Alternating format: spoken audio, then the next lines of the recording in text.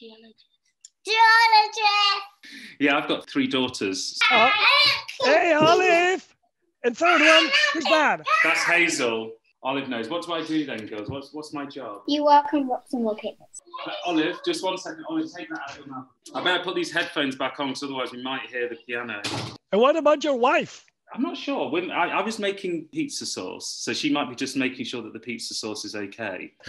Maybe. What is, for you, sustainable geoscience, and what is the competing other concept that you can find hostile or controversial? Yeah, so I think sustainable geoscience for me is where we look at the role geoscience plays in science and society.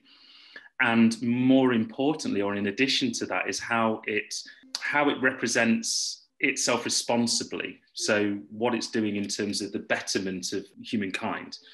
So what do I mean by that? Well, there's a lot of things that have been done in geosciences where people are considering the betterment of humankind as, let's say, captured in the UN Sustainable Development Goals. So let's say water security and clean water. There's a bunch of hydrologists and geochemists who've been looking at this problem for decades and decades, and they don't need a title like Sustainable Geoscience to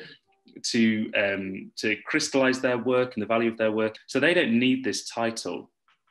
But I think what Sustainable Geoscience does is it provides a kind of a framework within which to look at how those things are all connected. And also I think it gives all of those disparate subjects, it gives a home for those disparate subjects and a way to badge it for the broader public. The people I've come across who are most hostile towards the term are petroleum explorers, right? Because they see sustainable geosciences purely as a way of pivoting geosciences away from fossil fuel location and production. And they just see it as another downward pressure on the industry. I have hopefully always made clear that in the energy transition, we are still going to require fossil fuel derived energy. How much of that we're going to need is going to vary by geography.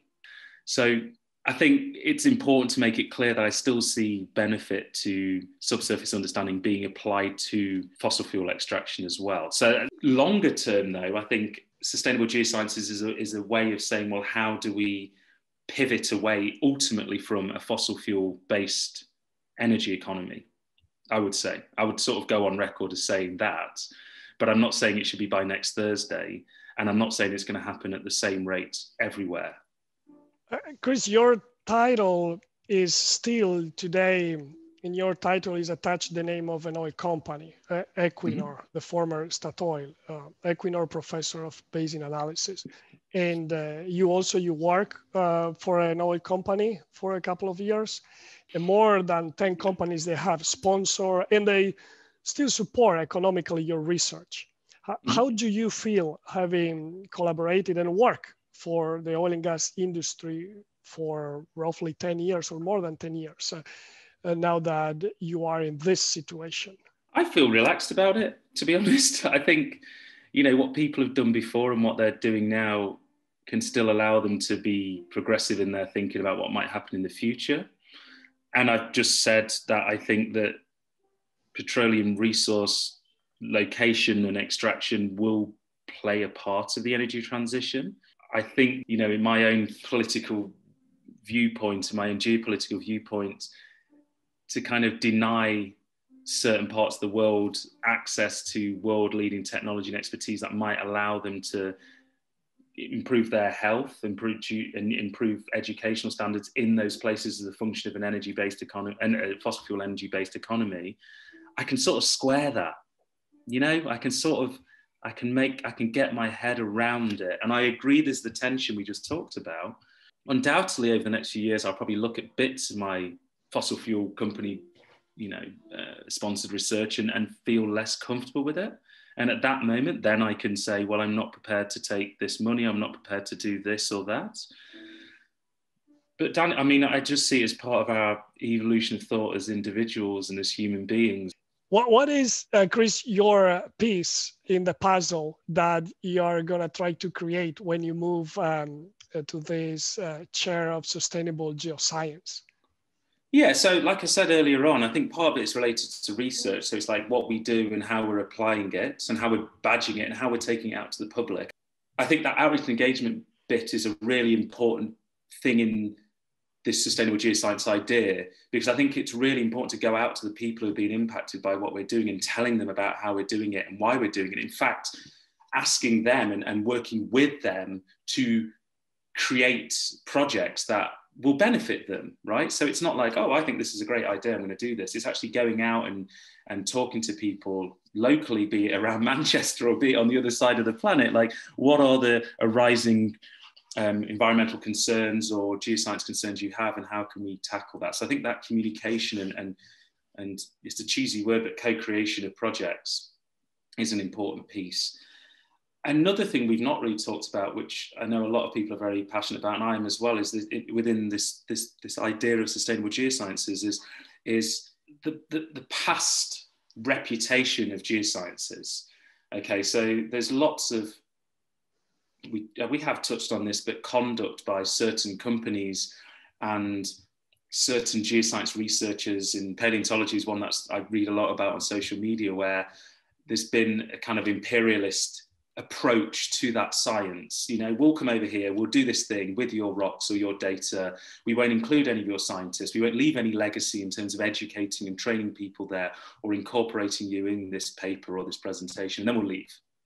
And then it will benefit us in the global north, and you people here will be, you know, just thank you very much for letting us come here.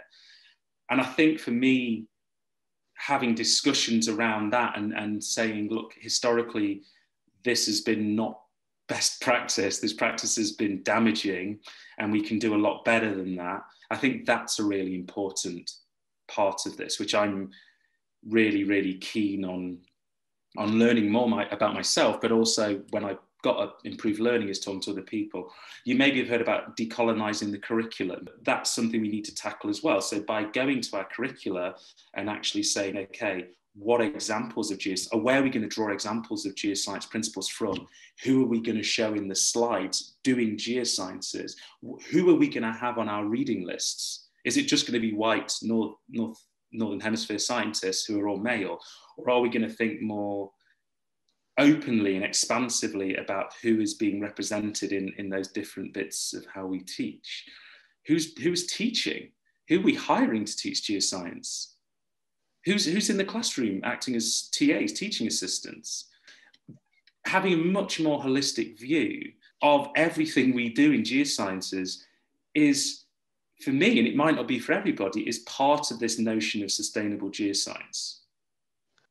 You know, and I don't want to say sustainable geoscience is a new thing nobody's ever heard of. That's garbage. Of course, you know, it's been done, but it's just been done under a different name.